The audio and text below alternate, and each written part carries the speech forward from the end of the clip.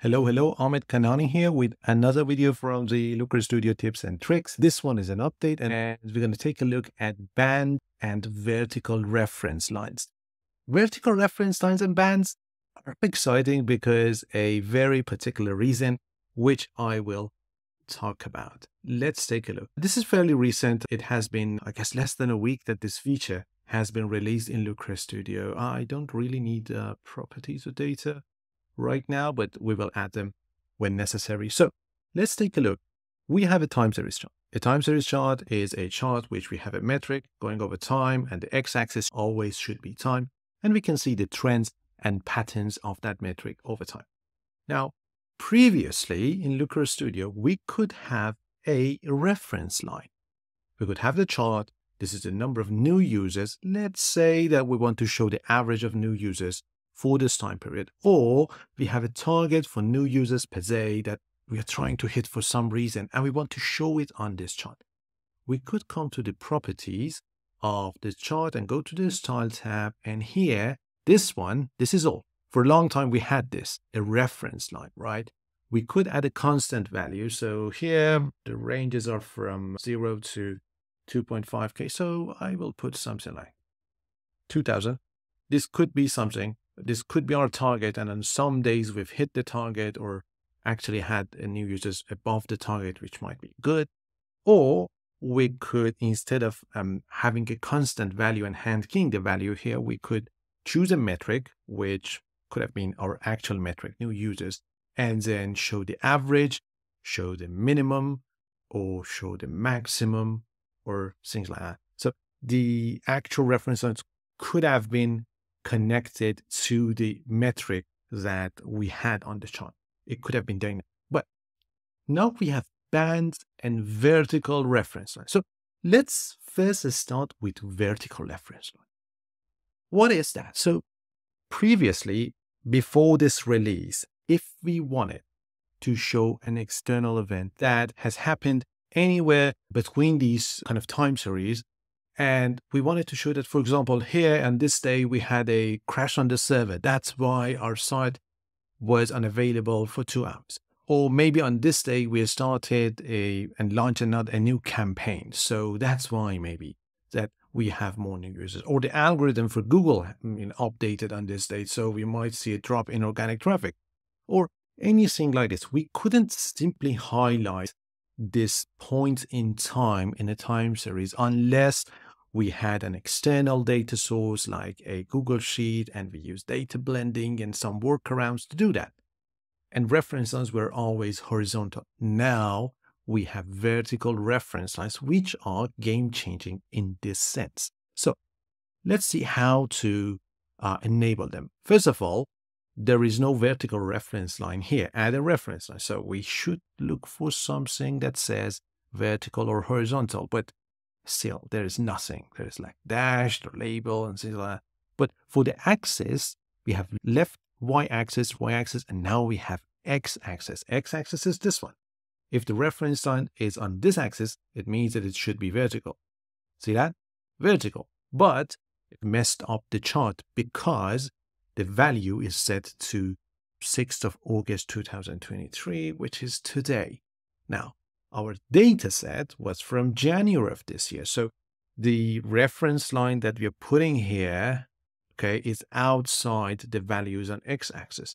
That is a problem. I hope that there is a new release or a feature in Looker Studio that kind of solve for this, that allows us to adjust it. Okay, if the value is outside the range that is right now being plotted, just ignore it. We had a launch maybe 2 years ago. We want to put it here, but if we are not reporting on 2 years ago, if we are just looking at the last 28 days, we don't really want to see that. We don't want the chart to go back 2 years, okay? But now let's just put a reasonable value somewhere in January so we can see that, okay? 10th of January, something happens. And using the label, we can actually tell the audience what happened. So 10th wasn't really something exceptional. Let's move it to 14th because I can see a drop. And let's say algorithm change, right? Algorithm. So the algorithm changed. That's why we had fewer new users. Or we can add another reference line here. Number 2 is still, and again, a constant value. I can put it on x-axis, and maybe around the end of January, maybe this day, we launched products, right? And we can change the color as well. This one could be another color. This one could be another color. So now we can have vertical reference. And so if the date range of your dashboard is fixed and you don't anticipate the values to fall outside the date range, you can start using vertical reference lines. They are very easy to use and very convenient in this sense. Now let's remove this too and talk about bands. So vertical reference lines and bands. So what are bands? You saw that I added 2 vertical reference lines to this chart, but the area before them or between them or after them was similar, right? We didn't have a shaded area between those 2 lines. So let's say our server was down on these 2 days, 21st and 22nd of January, or maybe the day before and after that. Okay, so 4 days, something was happening. We want to highlight this time period over this chart. And we already have a vertical reference line, but now we want something shaded. And these are bands. These work exactly like reference lines, right? But they shade the area between those 2 references. So the first line, I want to put it on the x-axis. So x-axis, and now I can set the first value, beginning value. I want to put it on, let's say, what day was? I forgot. 16th of January. So that is the first line, but the ending value is still a constant value. I need to change this one as well. So I need to bring it to another day in January, like 20th of January. Okay, so we have our start and ending date, but we only have one label because this label belongs to the period of time. We don't have 2 different reference lines here. We have a range of time that we can shade using this one. We choose line color, and actually it's a line. It's not line color. It's the background color of the shaded area. I don't know why Looker Studio calls it line color, but when you change it, you will see what does it actually mean. The background area, the shaded area. Here you can change the opacity, which is nice if you don't want it to scream a different date range or time period.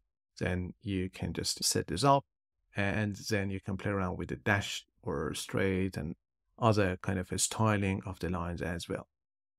One thing that's nice is that it automatically gives it a label, but you can change it as well. So you can say, I don't know, sales campaign. So we had a sales campaign during these days, and anything that you see goes up or goes down might be related. It's a very good way of adding more context of what was happening around the business, what was happening around the data, so that we are seeing these trends happening in our data set, because that is what's usually missing from the visualizations. Now we create a visualization, but we don't know, and the user and the viewer doesn't know what was exactly happening during that date range, during that time frame. And so they either need to ask someone, why is it going up? Why is it going down? Or we needed to add a kind of commentary around any of these charts that, okay, on these dates, something was happening, and keep in mind. Now, something else that I want to just share with you is that we can have reference bands which are horizontal. So I can have metric as my beginning value, new users, and I can have the minimum of new users here. So my first line is at the minimum, the smallest value that I can see around either here or here. And then for the ending value still, and again, I can put it on metric or a parameter. I don't want to talk about parameters. It takes too long, but you can have parameters for the beginning and end as well. But still, and again, you can put it on metric, and this time you can put it on max, and we have 2 lines between the minimum and maximum of that value. And maybe we can now make the lines transparent, but the area shaded somehow. And if I do this, to be honest, I always will remove this grid. And it automatically sets the label to whatever being presented, but we can still change it to another value. That's it for today. It's bands, vertical bands, horizontal bands, and vertical reference lines in Looker Studio. Thank you very much, and bye.